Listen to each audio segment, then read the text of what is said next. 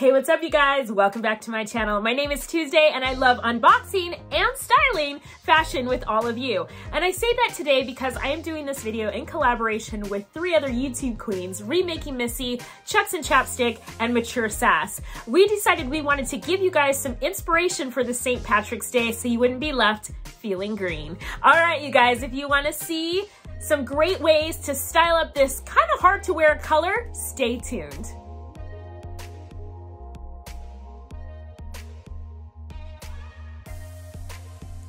So the first 2 outfits you're going to see are inspired by this photograph, but no matter how you slice it, green is a really hard color for me to wear. So not only do I have some outfits to show you, but also some tips on wearing this tricky color. Okay, so if you've ever wondered if you lean a little towards the cooler end or you lean a little towards the warmer end, all you need to do is take 2 shades of the same color and like hold them up to your face. So for instance, like a very light pastel pink with like a brighter, warmer, rosy pink. Hold them up to your skin and kind of see which one lights you up. And that will kind of help you to decide whether you're more cool toned or more warm toned.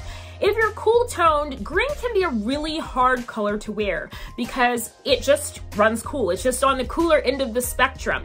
But much like blue, if you can find the right tones of it, then it can work for you. So the first outfit that I'm going to share with you guys, I actually rented from Rent the Runway. So it's this beautiful emerald green top, and then I'll show you guys a picture of it so you can see.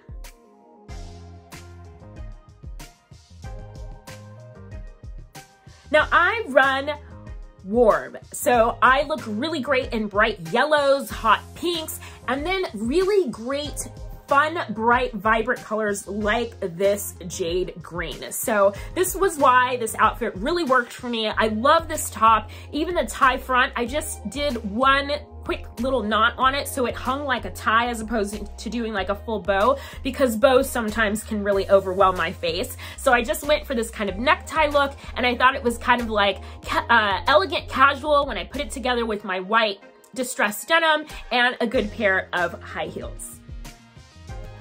Dark jade greens like the shirt that I'm wearing and this one I'm holding in my hand can be a little bit difficult to wear if you tend to be a little more caramel toned like I am.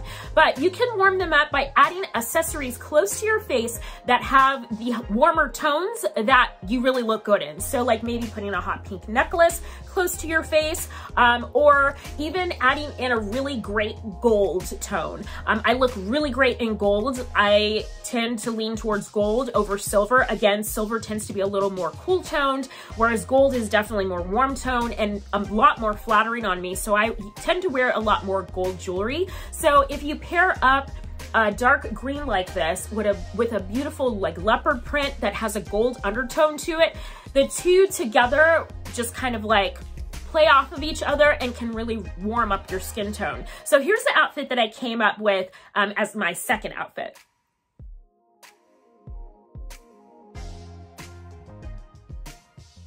As you can see, I put on a leopard headband and it has those beautiful gold tones to it, again, close to my face to help warm up my skin tone and to help counteract the kind of darkness in this green.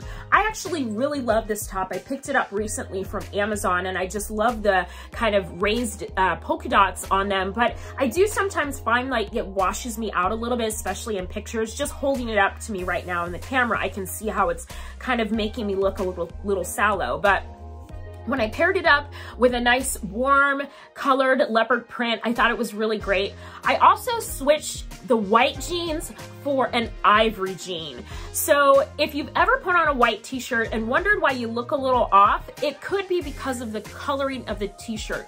White is a really tough color to wear, if I'm being honest. So a lot of brides want to wear white, and I will tell them as a bridal consultant, let's move over to a beautiful light ivory, just because that just little bit of a tone switch can really light up skin. White can be a little hard. If you're really dark, it can make you look almost fluorescent. And if you're really pale, it can just make you look washed out and almost like disappear. But a nice ivory looks great on most skin tones. And so I went ahead and changed the white pant, since I was going with this kind of cooler tone green, to an ivory pant instead. And the whole outfit just kind of brightened up.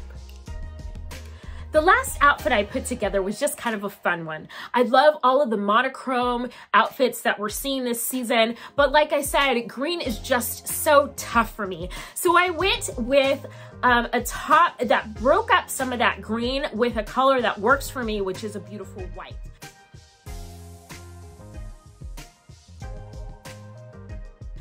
So this white and green stripe makes it just not so much near my face, and it really just brightens up my whole complexion. And then instead of doing the white pants at the bottom, I brought that darker color to the bottom part of my frame, so not so close to my face. So I still got to enjoy the beautiful kind of bluish green that this is. I guess it's kind of maybe like a turquoise green. I still got to enjoy this beautiful jewel tone. This is one of my favorite pair of pants. And then put it together with this other shade of green, and it just gives this slightly monochromatic effect, but without washing me out. And so I really just love this outfit. And then I paired it with just a pair of fun Sam Edelman slides that I've had in my closet for quite some time. And yeah, I really love this outfit. So that's all the outfit inspiration I have for you today, but I just wanted to let you know that if there's a color that you really love but just kind of doesn't work with your skin tone, do not give up hope. There's always some way to incorporate it into your wardrobe in a way that you'll love. Maybe it's in an accessory like an earring or a necklace, maybe it's a handbag, maybe it's a scarf. The key really is to get that color that kind of washes you out away from your face, closer to the bottom of your frame, and then incorporate it in other ways into your outfit. I hope this helps in some way. I love doing styling tips with you. Let me know which outfit was your favorite, which green you think flatters me best in outfit number 1, outfit number 2, or outfit number 3. And then when you're finished with this video, be sure to go check out the other ladies who are involved in this collaboration. They've got some really great outfit inspiration that I know you're gonna love. All right, you guys, until the next video, you know what to do. Live with love. Bye.